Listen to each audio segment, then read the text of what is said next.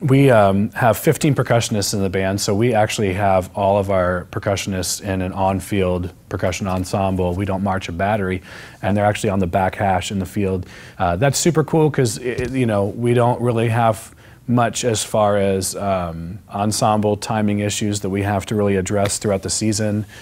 because since our speakers and all the percussions in the back, we have a drum set player, and we have just normal things you'd find in the front ensemble as well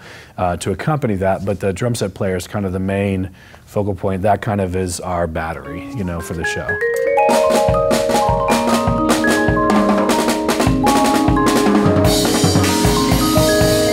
I've been playing drum set for about 3 months now, and it's been really difficult, honestly, because I've never played anything besides the snare drum in my entire life. So combining all those different drums into one big drum is a little difficult, but at first I could only play simple rhythms at like 120,